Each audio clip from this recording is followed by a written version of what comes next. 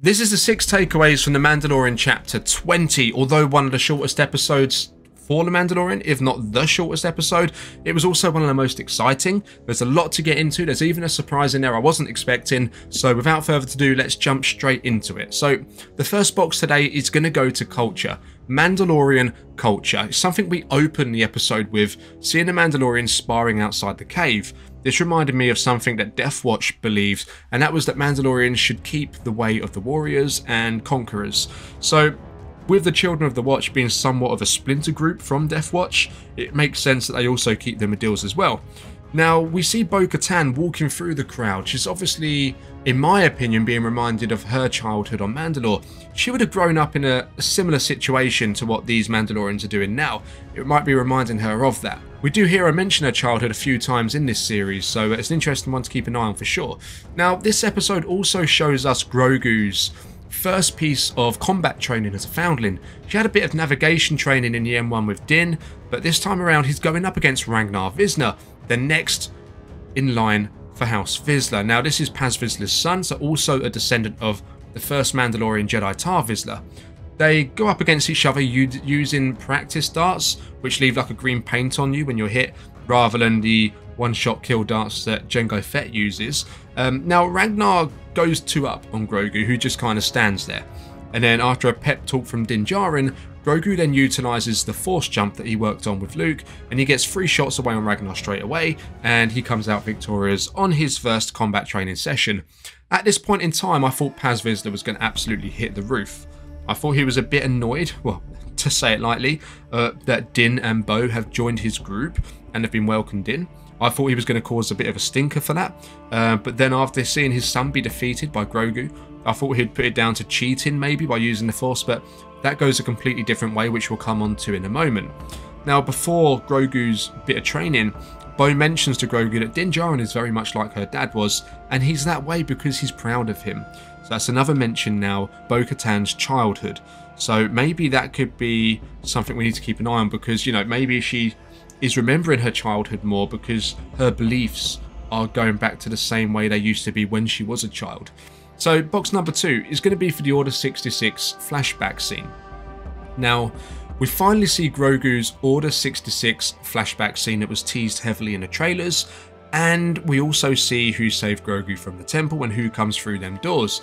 Now, this was brought on by the sound of the armourer forging Grogu some new armour for himself, and he went back. This is an extended scene where we get some good shots of Coruscant, good shots of the Jedi Temple up in smoke, and we see clone troopers being voiced by Tamara Morrison. So Boba Fett did manage to get in there one way or the other. Maybe he'll come in physically later on in the series.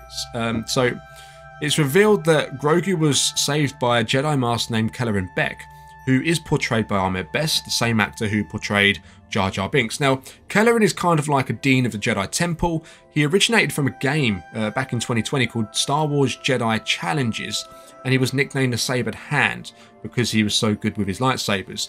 Now, he trained Jedi Padawans. He was a master during the prequel time, so he would have known all the Jedi Masters during the prequels, and obviously he trained Grogu for a time as well. So this leads me to think, could he then make a reappearance, being a new character, in The Mandalorian in current times to continue training Grogu as Luke's not doing it, and maybe to also help Din Djarin with a darksaber as he's having trouble wielding that?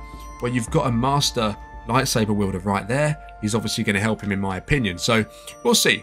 It's worth noting, and this is something else people are talking about, Grogu's transport off of Coruscant is in a Naboo Star Cruiser.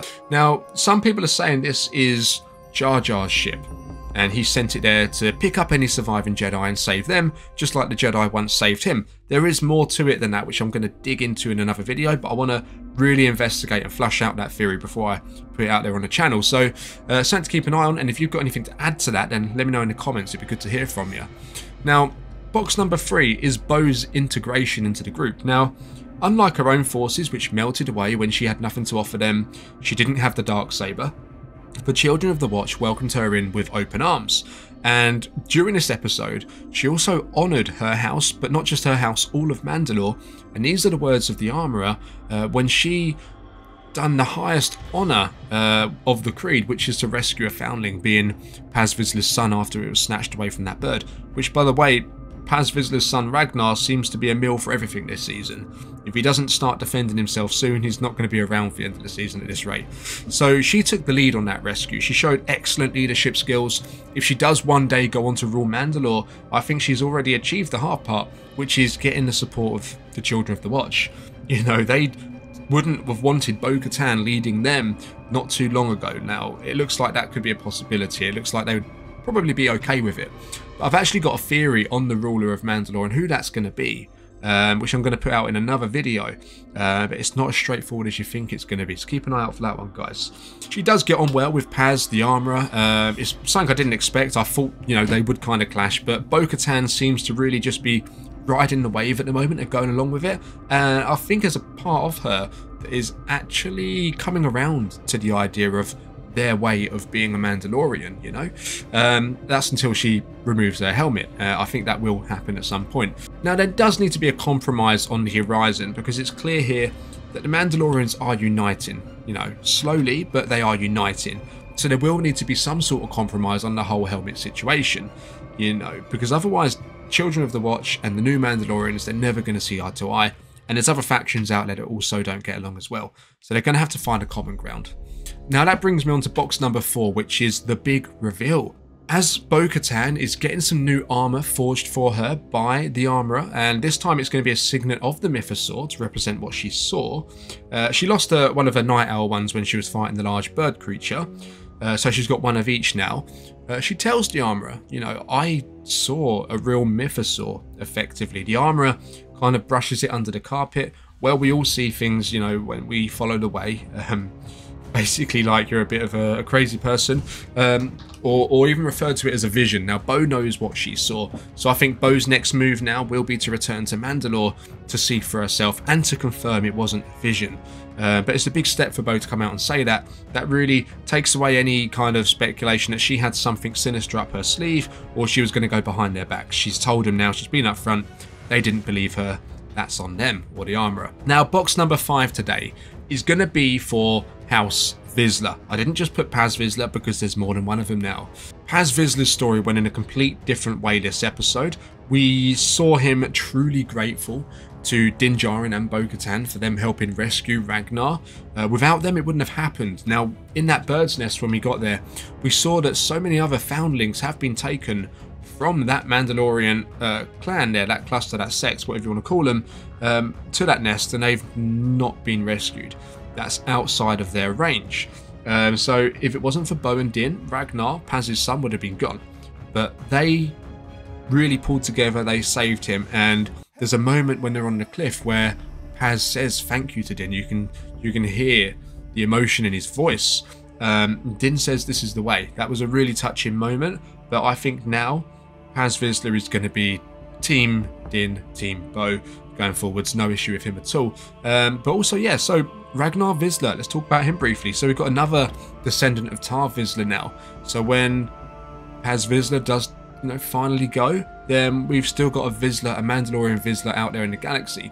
Legendary families, so it's only right that they should be carried on. So that's pretty cool. Box number 6 today is going to go for Ahmed Best. Special mention for him today. Now, this man went through such a tough time during the prequel trilogy for his portrayal of Jar Jar Binks. Everyone, not everyone, but there's a group of fans that completely obliterated him in terms of being nasty, you know, personally being nasty to him, not just for his portrayal of the character itself, but actually directing hate to him personally. Completely wrong.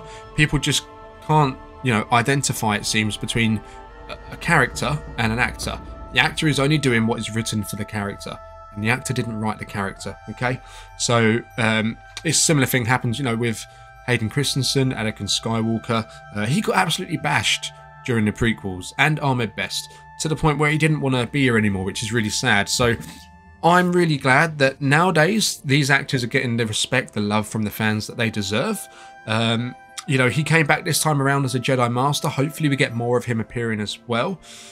So hopefully Ahmed Best is here to stay. You know, he has been involved in Star Wars with the video game for a little while, but it looks like he's made his return to live action. So it's one of them feel-good stories that I'm really happy that he's come back, and he's getting getting the love from the fans he deserves. So my overview of this episode, I would give it an 8 out of 10. It's a good solid episode. It gave us more of what we wanted last week with Bo and Din, what was happening there. But it does highlight the weird pacing of the last episode. We had no mention of Coruscant this week. Pershing, not a mention. That whole story arc, nothing mentioned. Nothing seems relevant in this episode to what happened last episode on Coruscant. So that's really strange. But for this episode though, overall I'm happy with it. We got some big reveals, big moments. We've got a new Jedi making an appearance as well, so that's pretty cool. I think now they're going to really crank up the second half of the series, bearing in mind all the trailer footage now is pretty much out the way, so we're going into this next half blind, guys. I have to see what happens, but there's going to be some good theory videos coming out this week. If you want to catch them, make sure you subscribe, leave a like if you enjoyed today's video. This is the way.